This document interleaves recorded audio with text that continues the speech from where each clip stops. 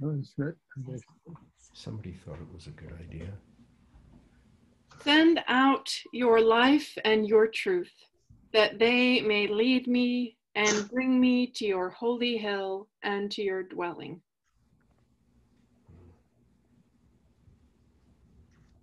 Okay, this is what I was going to end with, but we'll start with it instead. Not this one, but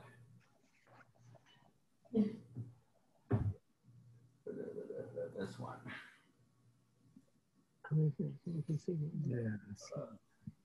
Yes. Yeah, there we go. Don't do that.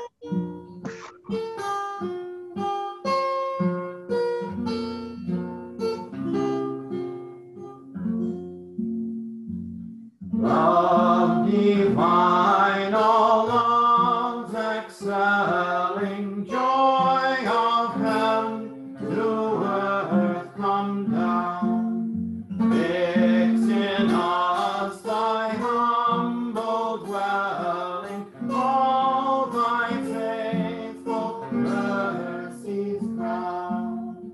Jesus, thou art all compassion, pure, unbounded love thou art. Visit us with thy salvation, enter every trembling heart. Almighty to deliver, let us all thy life receive. Suddenly return and never, never more thy temple leave. We would be always blessing, serve thee as thy host above. Pray and praise thee without ceasing, glory in thy perfect love. Finish then my new creation, pure and spotless let us be. Let us see thy great salvation, perfectly restored in thee. Change from glory into glory, till in heaven we take our place, till we cast our crowns before thee, lost in wonder, love, and praise.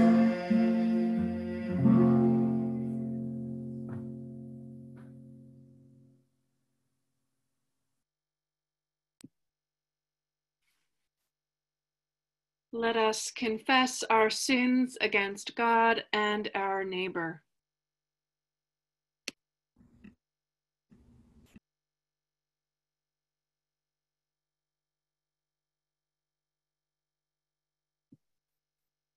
Whitlows, you are on mute. It says unmute. Okay. Most merciful God, we confess that we have sinned against you in thought, word, and deed, by what we have done and by what we have left undone. We have not loved you with our whole heart. We have not loved our neighbors as ourselves. We are truly sorry, and we humbly repent. For the sake of your Son, Jesus Christ, have mercy on us and forgive us, that we may delight in your will and walk in your ways, to the glory of your name. Amen.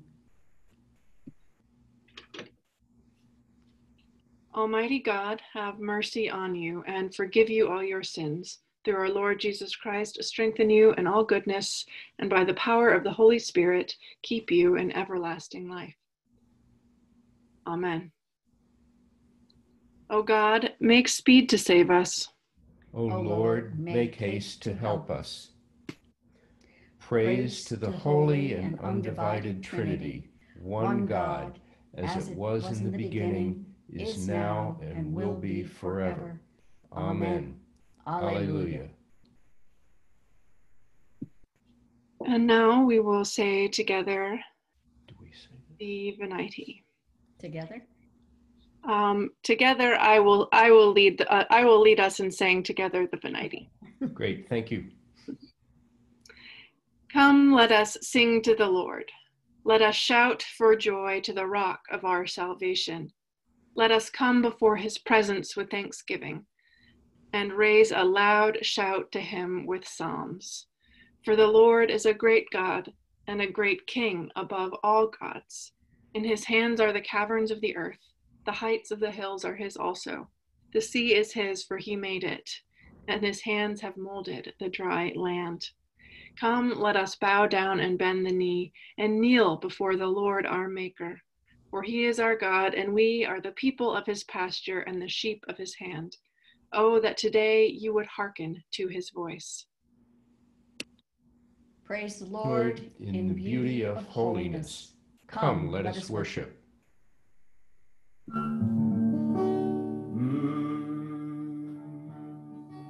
Alleluia. When Israel came out of Egypt, the house of Jacob from a people of strange speech, Judah became God's sanctuary, and Israel his dominion. The sea beheld it, and it fled. Jordan turned and went back. The mountains skipped like rams, and the little hills like young sheep. What ailed you, O sea, that you fled? O Jordan, that you turned back? You mountains, that you skipped like rams? You little hills like young sheep? Tremble, O earth, at the presence of the Lord, at the presence of the God of Jacob, who turned hard rock into a pool of water, and flint stone into a flowing spring. Praise to the holy and undivided Trinity, one God, as it was in the beginning, is now, and will be forever. Amen. Alleluia. A reading from Exodus. The angel of God, who was going before the Israelite army, moved and went behind them, and the pillar of cloud moved from in front of them and took its place behind them. It came between the army of Egypt and the army of Israel. And so the cloud was there with the darkness, and it lit up the night. No one did not come near the other all night. Then Moses stretched out his hand over the sea. The Lord drove the sea back by a strong east wind all night, and turned the sea into dry land, and the waters were divided. The Israelites went into the sea on dry land, on dry ground, the waters forming a wall for them on the right and on their left. The Egyptians pursued and went into the sea after them, all the Pharaoh's horses, chariots, and chariot drivers.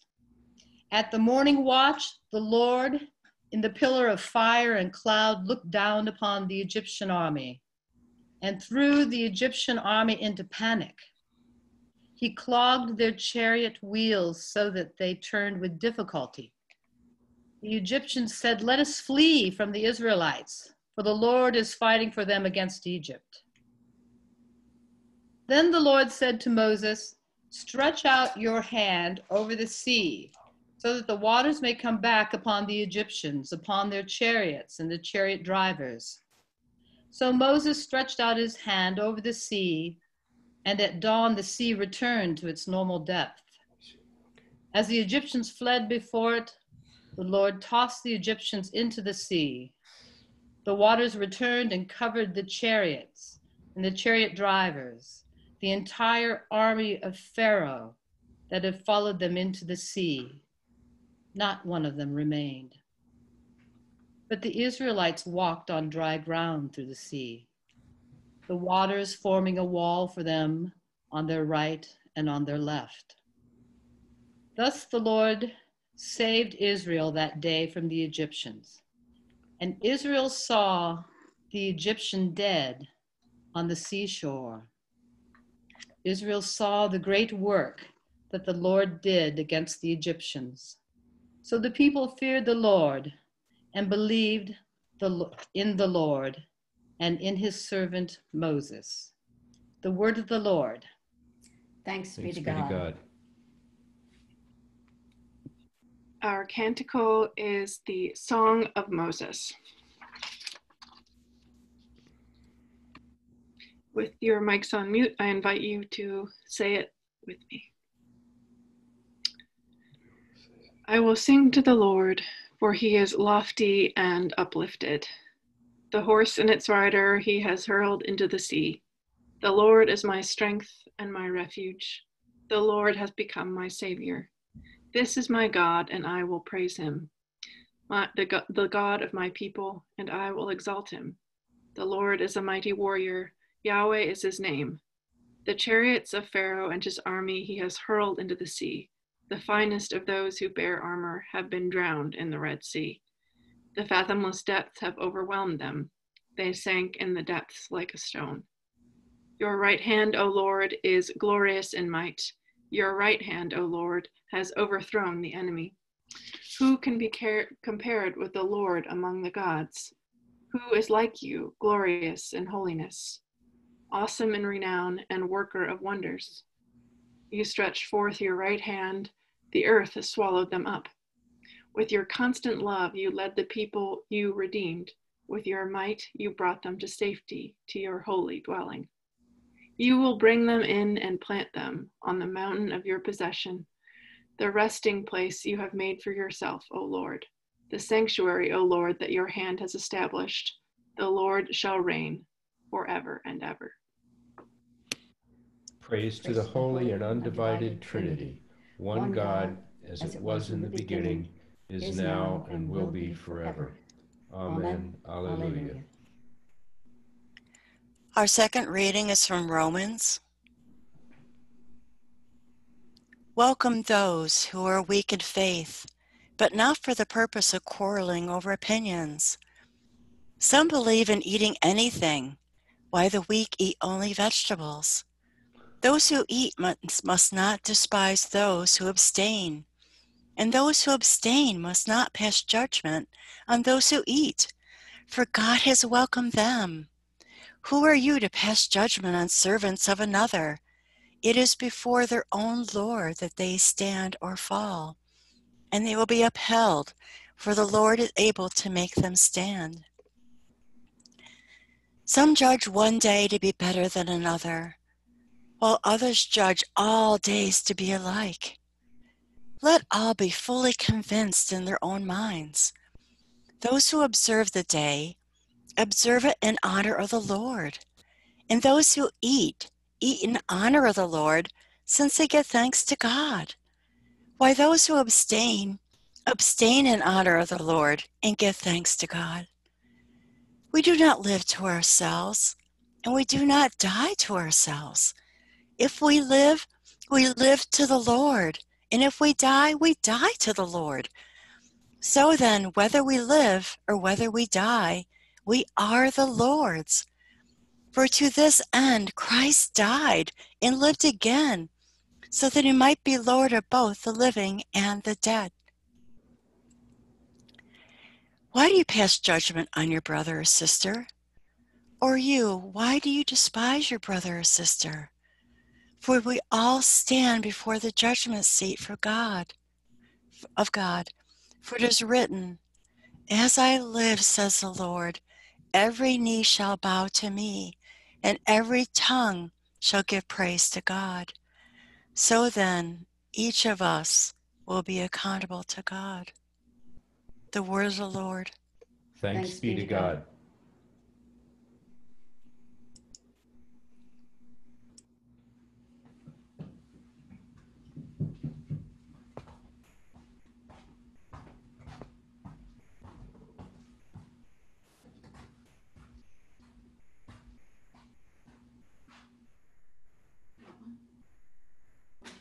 Sure.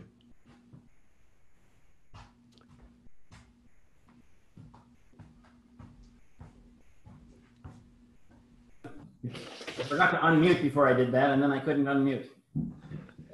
All right. Yeah. All right, finally. All right.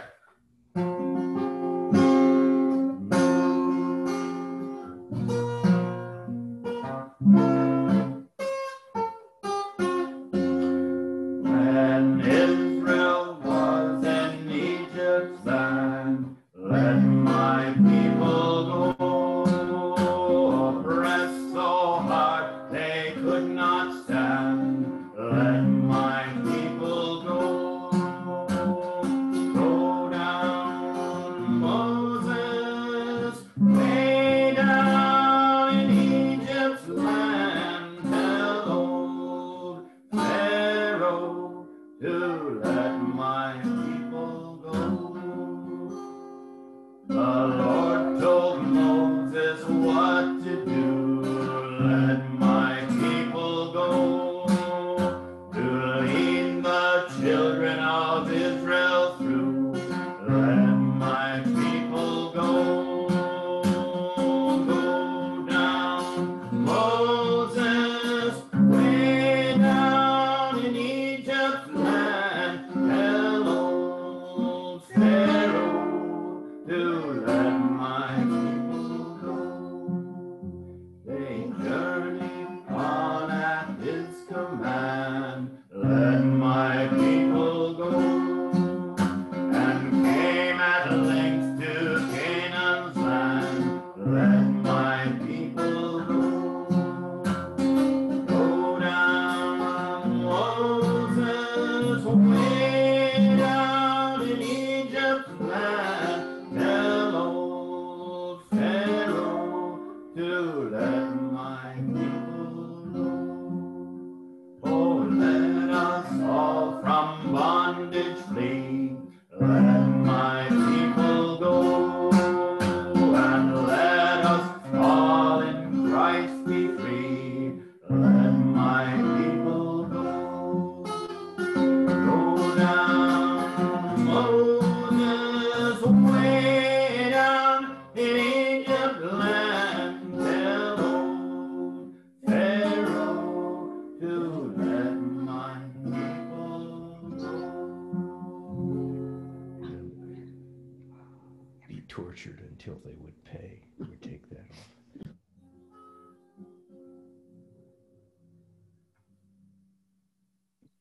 The Holy Gospel of our Lord Jesus Christ according to Matthew. Peter came and said to Jesus, Lord, if another member of the church sins against me, how often should I forgive? As many as 7 times? Jesus said to him, not 7 times, but I tell you 77 times. For this reason, the kingdom of heaven may be compared to a king who wished to settle accounts with his slaves. When he began the reckoning, one who owed him 10,000 talents was brought to him, and he could not pay. His lord ordered him to be sold, together with his wife and children and all his possessions, and payments to be made. So the slave fell on his knees before him, saying, have patience with me, and I will pay you everything. But out of pity for him, the lord of that slave released him and forgave him the debt. But that same slave, as he went out, came upon one of his fellow slaves who owed him 100 denarii, and seizing him by the throat, he said, pay what you owe. Then his fellow slave fell down and pleaded with him, have patience with me, and I will pay you. But he refused. Then he went and threw him into the prison until he would pay the debt. When his fellow slaves saw what had happened, they were greatly distressed, and they went and reported to their lord all that had taken place. Then the Lord summoned him and said to him, "You wicked slave, I forgave you all that debt because you pleaded with me. Should you not have mercy on your fellow slave as I had mercy on you?" And in anger, his Lord handed him over to be tortured until he would pay his entire debt. So my heavenly Father will also do to every one of you if you do not forgive your brother or your sister from your heart. The Gospel of the Lord.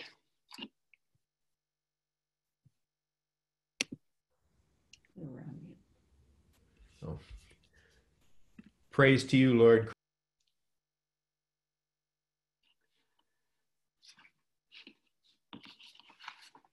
So may the words of my mouth and the meditations of all our hearts be acceptable to you, O God, our strength and our Redeemer. Amen. So I will share my homily with you about this piece of scripture, and then we will leave a few minutes for your responses. But of course, responding is completely voluntary.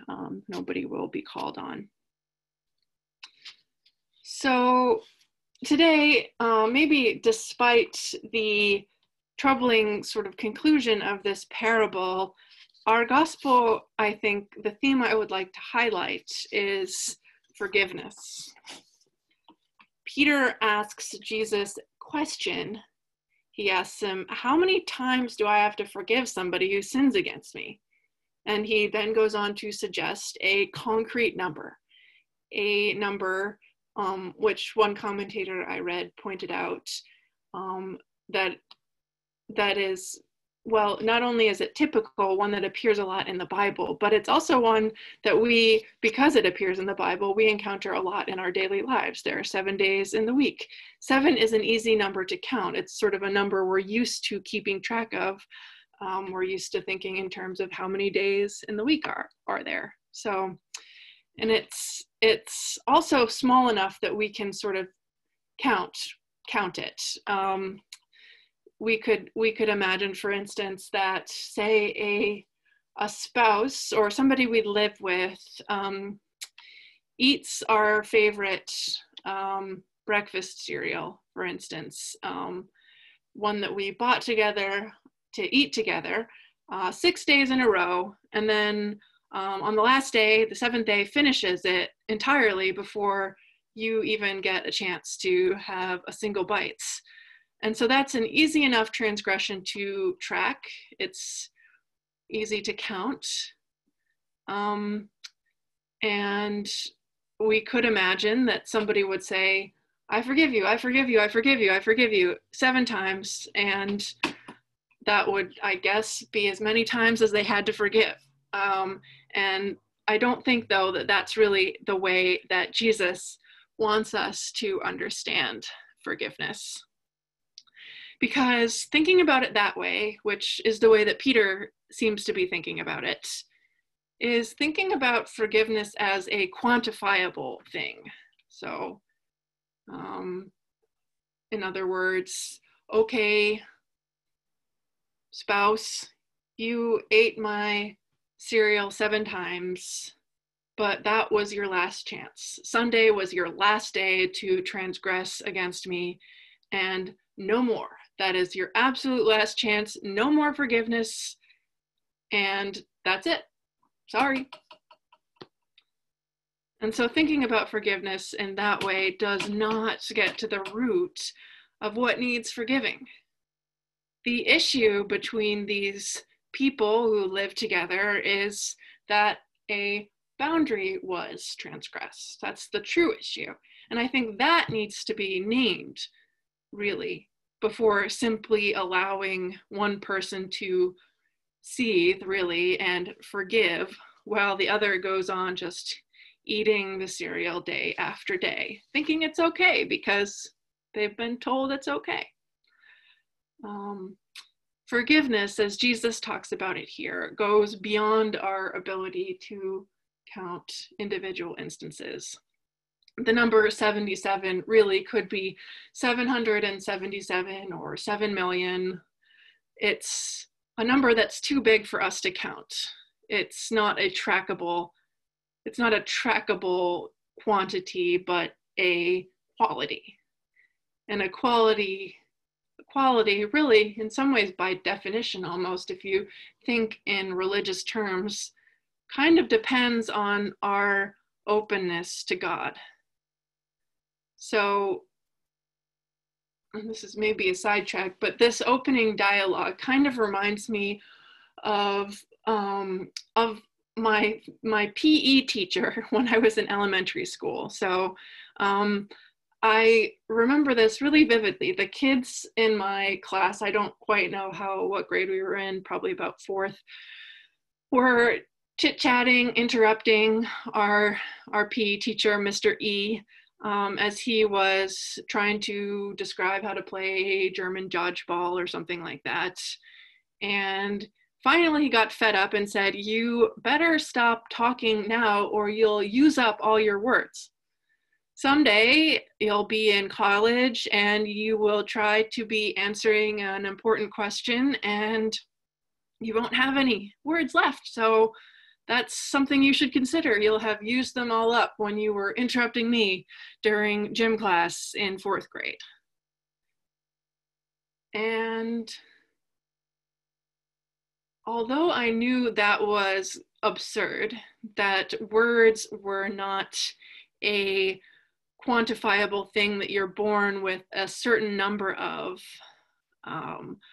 I did pause long enough to start to consider what that might actually mean. What I think it actually was that this way of framing it made me think about the deeper reason why I shouldn't be interrupting somebody while they're talking.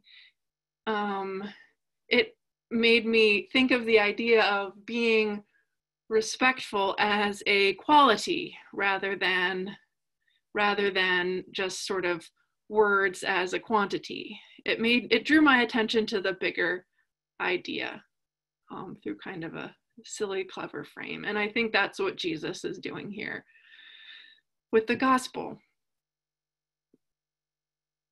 The parable he tells is pretty jarring in its details and in where it ends up.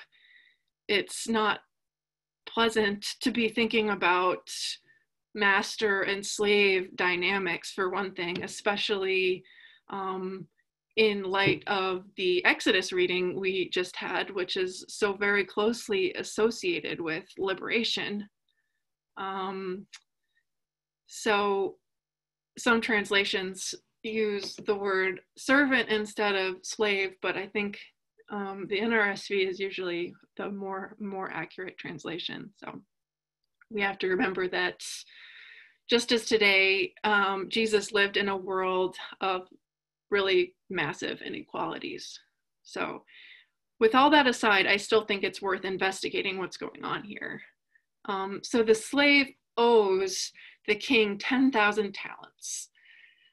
And it's actually kind of impossible to overstate how much money this would have been at the time. It's really the kind of money that only somebody like Jeff Bezos could pay without blinking an eye. I think 1 denarii would have been about, 6,000 denarii would equal 1 talent. So we're thinking in many, many millions that this slave ostensibly owes to the king. And so the king forgives this debt. We have no idea how it was accrued. Maybe this slave used to be an important enemy tribal leader. Who the heck knows? Doesn't really matter. But when this first slave comes upon somebody who owes him a smaller but still large debt, he demands payment. And when the debtor refuses, the first guy throws him in prison, which eventually makes it back to the king. So in a very jarring turn of events, the king then has the first man tortured for not showing generosity or forgiveness as he had been shown. So I don't think that the moral of the story is that God tortures people. Rather, I think what we're meant to grapple with is the idea that forgiveness is often a long and difficult process. And we would do well to think about situations in which we need forgiveness rather than the ones which we need to forgive. And indeed, I think most situations require forgiveness are more complicated than the serial situation that I described at the beginning of this reflection. Because many things that require forgiveness are big, systemic things.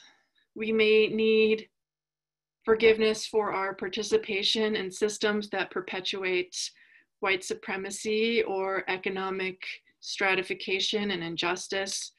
We might need forgiveness for participation in misogynistic or anti-LGBTQ systems or patterns of thinking or behavior. Reparation is a word that's used in relation to the deep and unforgivable kind of sin of slavery. And these are not sins that are forgivable by any one person or any single act. It's not as simple as saying, I forgive you, and kind of moving on. They require a lot of work. They require internal work, yes, but sometimes, often, they require work that involves systems changing, policies changing. They require that we ask God for God's help and believe that God is with us, because we believe that all people are worthy of God's kingdom and God's love.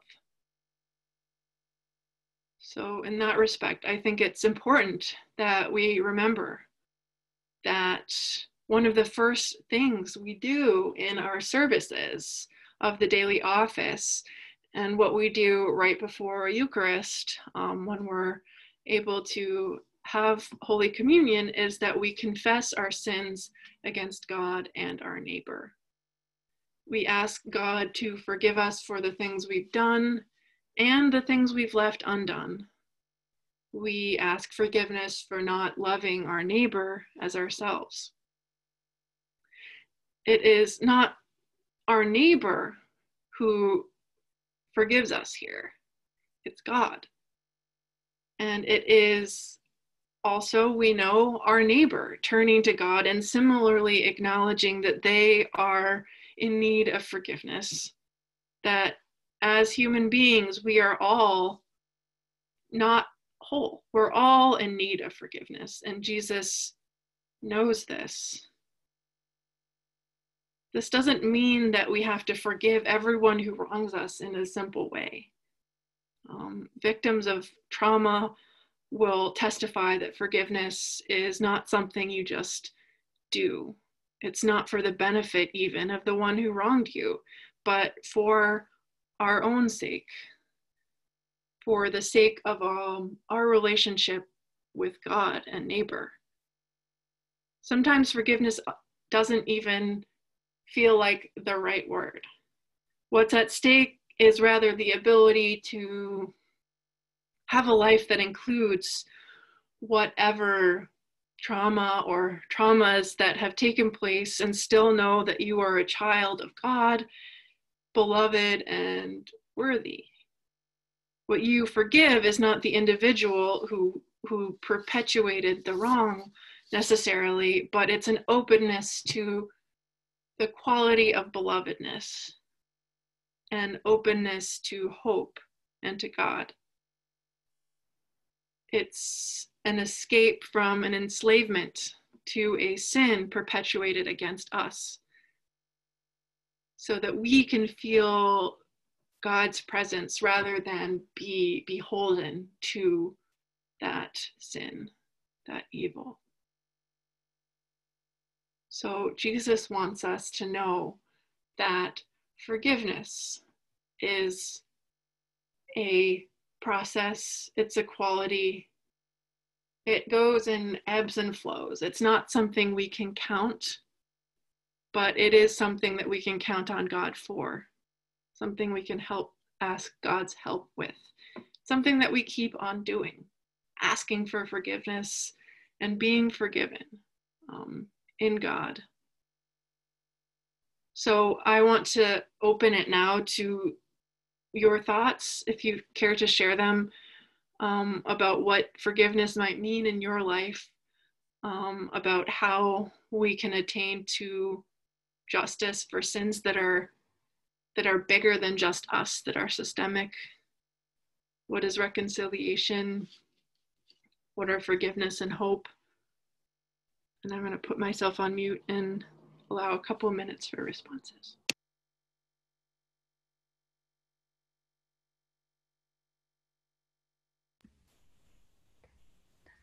We're muted. No, now we are unmuted. Well.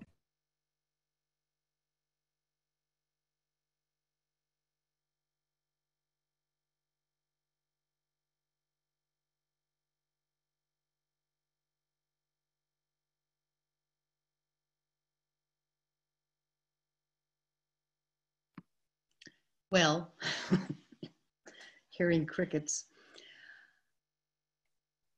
Forgiveness for me, when it's something so big, it has to go to God. When it's so powerful that it just stops everything else in your life, then it seems like it has to go to God.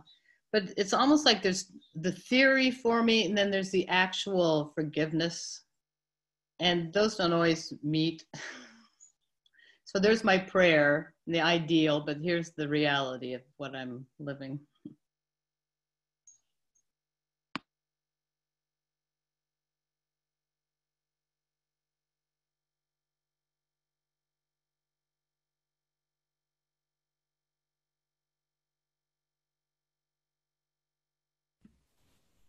Okay. Now. No.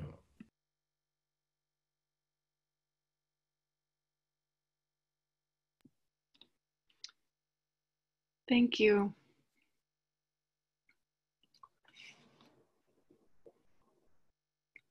We will now continue our service with the Apostles' Creed,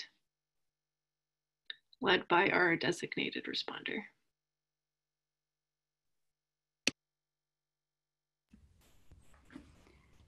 Now I'm muted. No, you're not.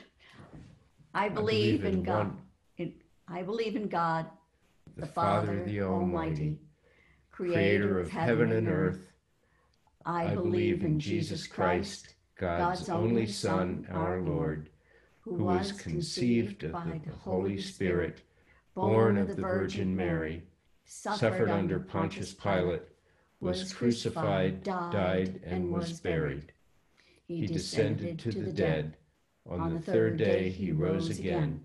He ascended into heaven and is seated at the right hand of the Father. He will come again to judge the living and the dead. I believe in the Holy Spirit, the Holy Catholic Church, the communion of saints, the forgiveness of sins, the resurrection of the body, and the life everlasting. Amen. The Lord be with you. And also with you. Let us pray. Our Father, who art in heaven, hallowed be thy name. Thy kingdom come, thy will be done, on earth as it is in heaven. Give us this day our daily bread, and forgive us our trespasses, as we forgive those who trespass against us. And lead us not into temptation, but deliver us from evil. For thine is the kingdom, and the power, and the glory, forever and ever. Amen. Help us, O God, our Savior. Deliver us and forgive us our sins. Look upon your congregation. Give to your people the blessing of peace. Declare your glory among the nations. And your wonders among all peoples. Do not let the oppressed be shamed and turned away. Never forget the lives of your poor. Continue your loving kindness to those who know you. And your favor to those who are true of heart. Satisfy us by your loving kindness in the morning. So shall we rejoice and be glad all the days of our lives. O God, because without you, we are not able to please you, mercifully grant that your Holy Spirit may in all things direct and rule our hearts. Through Jesus Christ our Lord, who lives and reigns with you in the Holy Spirit, one God, now and forever. Amen.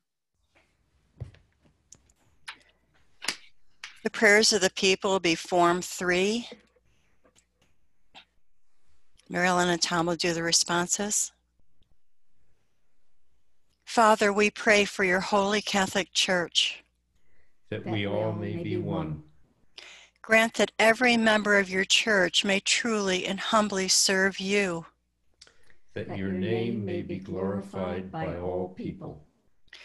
We pray for Taylor, Dee Dee, and Michael, and for all bishops, priests, and deacons. That they may be faithful ministers of your word and sacraments. We pray for all who govern and hold authority in the nations of the world. That there may be justice and peace on the earth. Give us grace to do your will in all that we undertake. That our works may find favor in your sight. Have compassion on those who suffer from any grief or trouble. That they may be delivered from their distress. Give to the departed eternal rest. Let light perpetual shine upon them. We praise you for your saints who have entered into joy. May we also come to share in your heavenly kingdom. And this morning, Lord, we pray for so many who are hurting, especially remembering 9/11. For all those that every year just relive that pain and suffering, we ask you to just give them peace and talk about forgiveness. That must be an incredible, what a challenge to face in life. And Lord, we also pray for those that are on a prayer list, for Keith, Kathy, Lee, Jamie and Chris, DG, Linda, Babs, Ellen, Mary Lou, and John, for Randy, Mary, Jenny, Jessica, Joe, Gil, and Rebecca, for Meredith, Anya, and Lucas, Lansing, Martha, Doug, Joe, for Mimi, Paul, Sally, Rick, Margie, Jackson, for those who are alone, for all refugees and their families, all who are affected by COVID-19, for nurses, doctors, EMTs, and their families, for our ECC brothers and sisters, for Randy, Georgina, Ted, and Pat, Carly, Pat, Ron, Timothy, Marion, Brenda, Ellen, Julie, and Crumpy, and we give thanks for the life of Sadita, and any others you wish to add either silently or aloud. Eric Fleener. For the people in California who are having such a horrible time with the fires and the devastation there.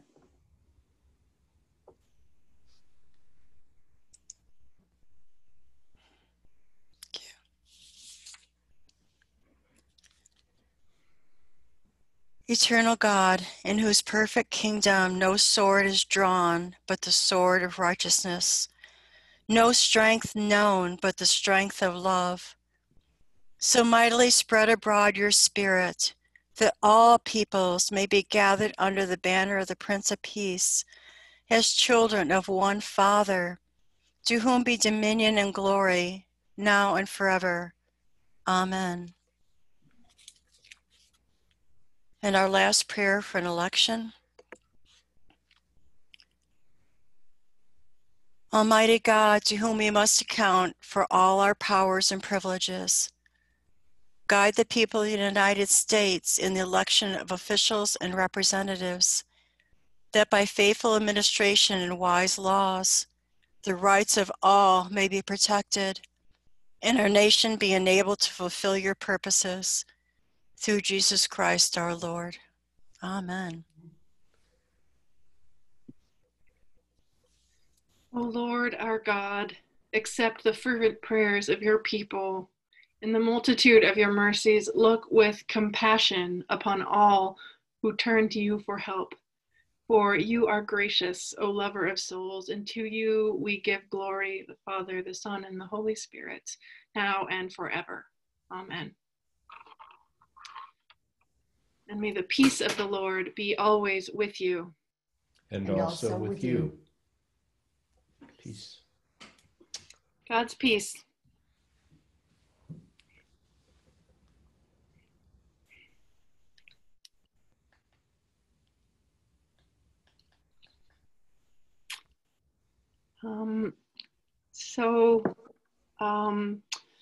As for announcements,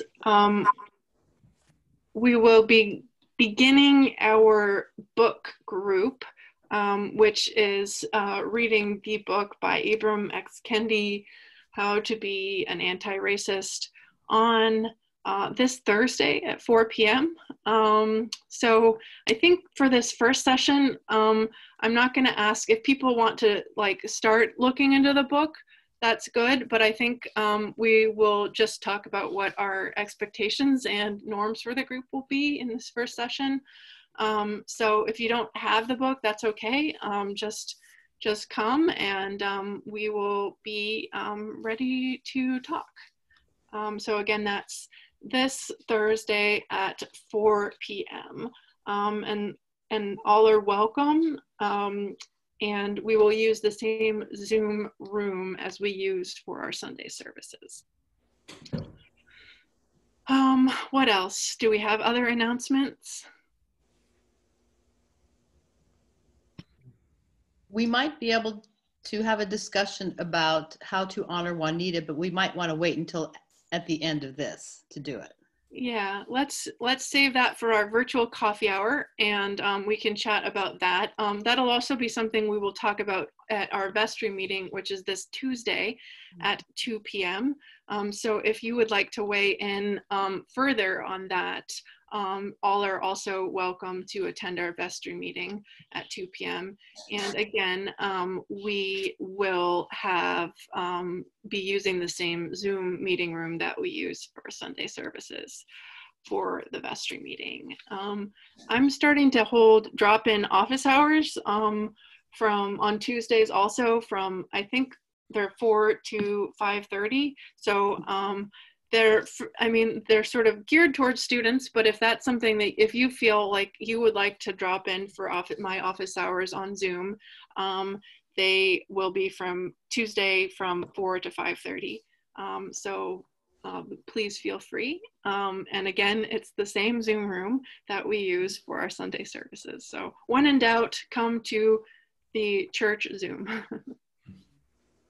I just wanted to mention that Lee is about 85% better. The swelling in her leg has gone down almost to normal. She still has a lot of bruising, but it's not painful. And when I got there yesterday to deliver the bulletin, she and her sister-in-law and another lady who I'm not quite sure how she's related, were having a jolly time. So she's good. Good. Yeah. Well, thank you all, and anything else we will talk about in coffee hour. So our service will continue with the general Thanksgiving led by our designated responders. Almighty God, creator of all mercies, we, your unworthy servants, give you humble thanks for all your goodness and loving kindness to us and to all whom you have made. We bless you for our creation and preservation and all blessings of this life, but above all for your immeasurable love in the redemption of the world by our Lord Jesus Christ. for the means of grace, and for the hope of glory. And we pray, give us such an awareness of your mercies, that with truly thankful hearts we may show forth your praise, not only with our lips, but with our lives, by giving up ourselves to your service, and by walking before you in holiness and righteousness all our days, through Jesus Christ our Lord, to whom, with you and the Holy Spirit, be honor and glory throughout all ages. Amen.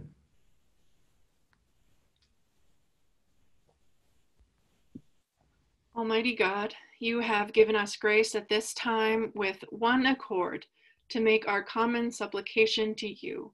And you have promised through your well-beloved Son that when 2 or 3 are gathered in your name, you will be in the midst of them.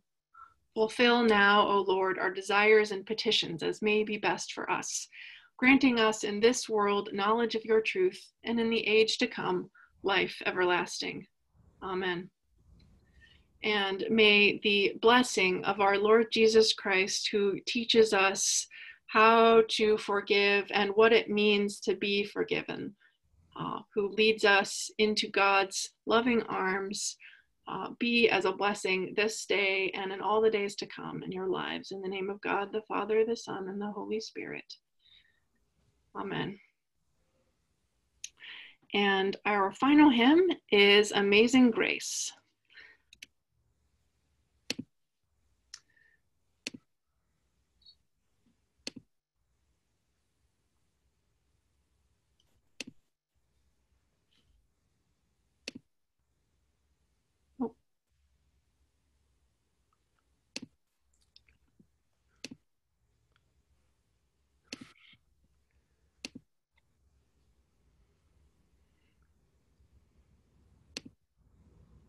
Wonder what the rest.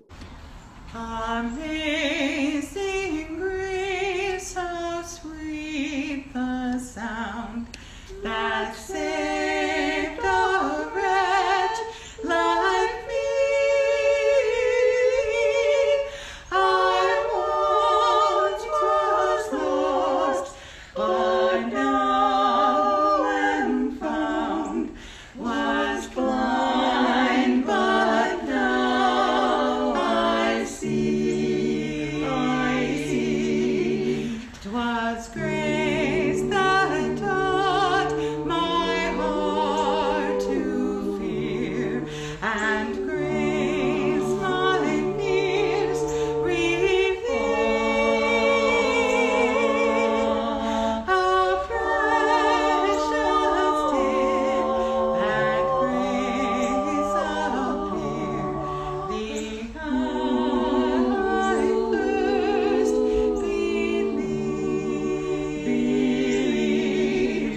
Through many dangers, toils, and snares, I have already come. 'Tis grace hath brought me safe thus far, and grace will lead me home, when we've been there 10,000 years, bright shining as the sun, with no less tears to sing God's praise than when we first begun. When we first begun.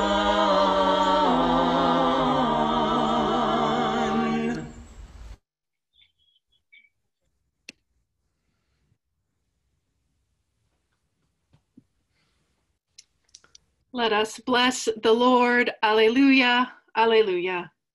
Thanks be to Thanks God. be to God. Hallelujah. Hallelujah. Hallelujah. Hallelujah. Joan, was that your group?